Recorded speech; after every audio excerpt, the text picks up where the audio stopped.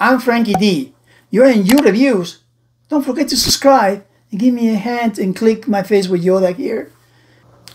Love, Marriage, Repeat. A brand new Netflix romantic comedy. It's a British movie with an actress like Olivia Munn. Sam Claflin is the main actor. It's a story at the wedding with two alternative endings. We have nothing to watch. Is it worth it? An hour and 40 minutes to watch this movie? Sam Claflin, you probably remember the Hunger Games. He was there like 7 years ago. He done a lot of movies from in TV, and especially in England. The whole cast is British. Unless you watch a lot of British people and British movies, you won't recognize Olivia Munn. Yes, you will recognize her. And that's the love interest of the two of them.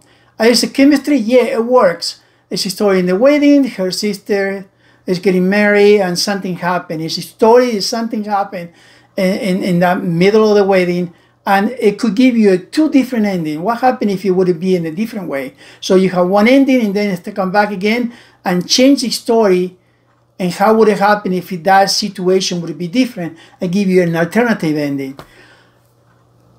I love romantic comedies. I'm a sucker for romantic comedies. And this guy tried to play a little bit like a Hugh Grant.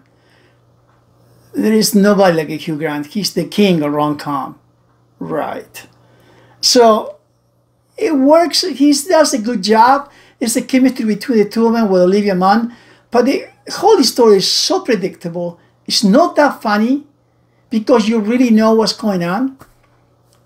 It's an hour and 40 minutes, and really is it worth it? We have so much stuff to watch, and we're looking for always new stuff. But this is one that you should skip. Watch, don't watch, must watch. No, I love romantic comedy, but this one is one that just watch something else. Watch something else. Watch another wedding, or watch another repeat of the movies. Don't watch this. Just don't watch. It's a waste of time. An hour and 40 minutes, a good cast, a good idea, but it doesn't deliver. It's not worth it.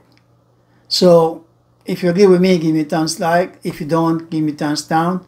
Until the next time, still support your movie theaters. Support your TV shows, that's all we have. The video games is the second option, unless you want to read a book. And then give me a hand, support me, click my face with Yoda, and subscribe. My other reviews over here. Until the next time, thank you. And ciao.